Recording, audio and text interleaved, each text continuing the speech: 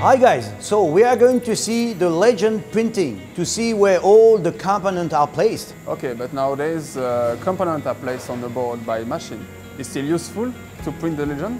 Well, you're right, less and less, but indeed, in case of reparation, later on it's better to have the place of the component. Here we will see the standard legend printing machine, but also the new jet printing processes.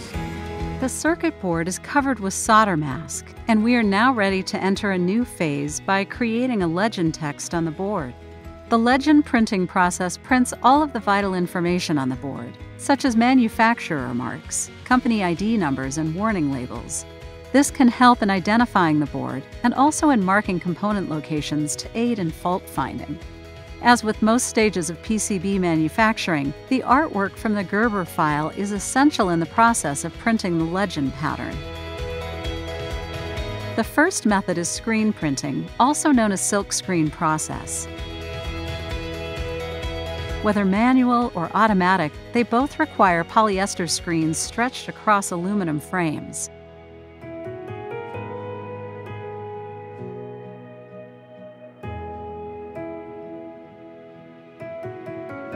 Both the aluminum frames and the panel are registered to guarantee proper alignment, to avoid print ink on the copper pattern, and to ensure that the soldering process will not be affected.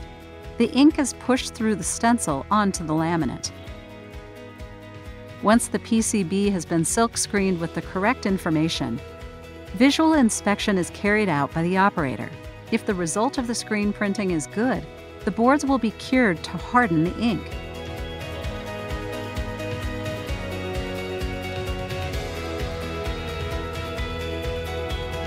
The second process of applying the legend text works like a conventional inkjet printer and is known as DLP, or direct legend printing.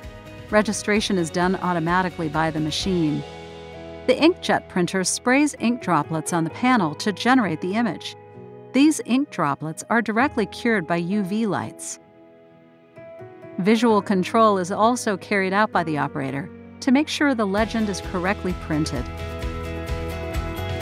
Despite more modern equipment, this efficient process is preferable only for prototyping and small volumes, while screen printing is much faster and used for mass production.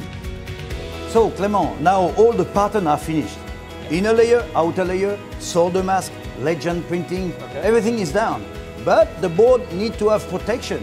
So the next step, we will have the surface finishing. Stay tuned.